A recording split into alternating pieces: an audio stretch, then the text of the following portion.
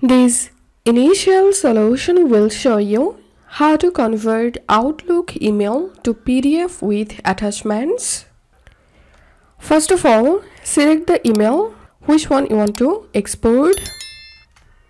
Once your email selected, click on File and click on Print.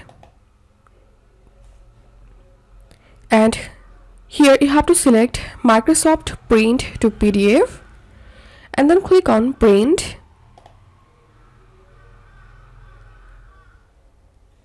And now give here the PDF name. Click on Save. And I'm opening my file manager. And here we can see I've successfully exported the email to PDF. So this is how we can do it.